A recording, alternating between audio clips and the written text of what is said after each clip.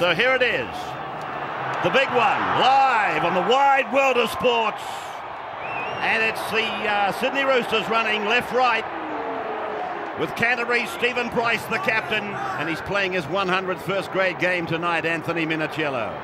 Ryan Cross gets away from a couple. He'll play the ball about 3 metres in. And it's Craig Wing with a run down to the 30-metre line now. So the Dogs are really stretched at the moment as Bill Harrigan gives the first penalty of the game. Yeah, that was to a very the Roosters. Good run there by Ryan Cross, and even better play the ball, which allowed Craig Wing then to make a good dash. Fitzgibbon, 20 metres in, 30 metres out, it is online. On a night when every point will count. Ricky Stewart on the sideline, played by Finch, and Wing again kicking out of dummy half. And this is one of the strengths of the Sydney Roosters. That has found the line. It's a 40-20. That is a fantastic kick.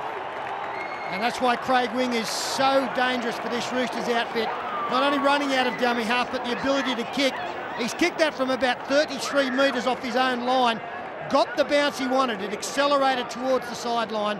A couple of the boys from the country put him away. Finch goes to Fittler. Fittler goes out wide. Ryan Cross loses the ball. It goes backwards. Walker throws the ball in. Goes for a speculator, and Canterbury, they come away with the ball. Now it's gone from Wing, and it's out to Finch, and Finch away to Minichiello. Minichiello looks to get some support. He finds it in Crocker. Crocker goes back to the 10-metre line.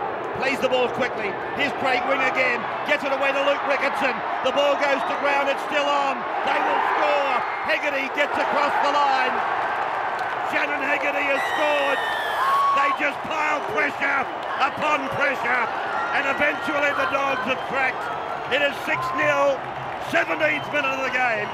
And it continues to come off quick play the balls. And then Fittler was able to get a little bit of a puncture in the line as well.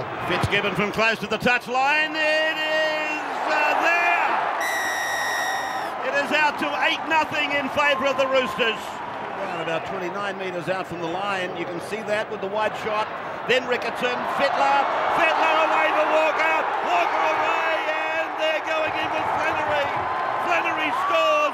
Second try of the night. Oh, what about Fittler? He juggled it, got it in, got it away. Well, Paul mentioned at the other end of the field, it's a pet play for the Dogs, the inside pass. We go to the left-hand side. Fingertip control coming, we freeze it there. There you can see Chris Walker, he's come from this wing, and he's going to get around Fittler as play continues. There it is. He had a bit of a juggle, Freddie. Good hands from Walker and a nice draw and pass. Committed Luke Patton and Chris Flannery. Only had a couple of touches, but a very telling one. Yeah, the Bulldogs' offence here, caught flat-footed, not moving up at all. Struggling to get back on side. Good quick play of the ball, especially from Morley. The Roosters in charge at the moment. And the kick from Craig Fitzgibbon adds a further 2 to the scoreboard. It is out to 14-0, the Roosters. Lets it go very quickly. Penalty count, 3-1 in favour of the Roosters. Here's a chance for Sherwin, but it's taken by Minichiello. Now he starts counter-punching. He's gone down towards halfway.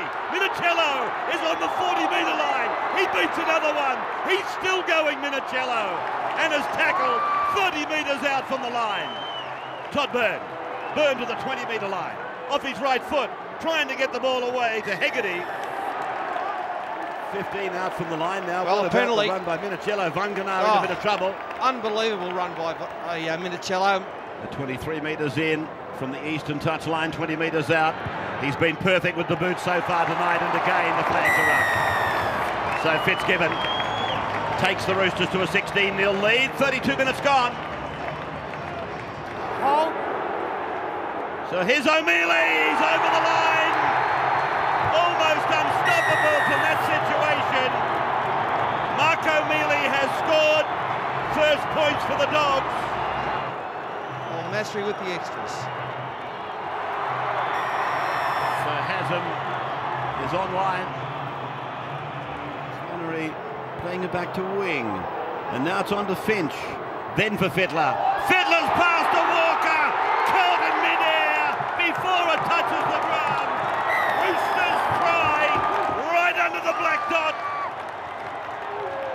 speed, speed, speed. Chris Walker.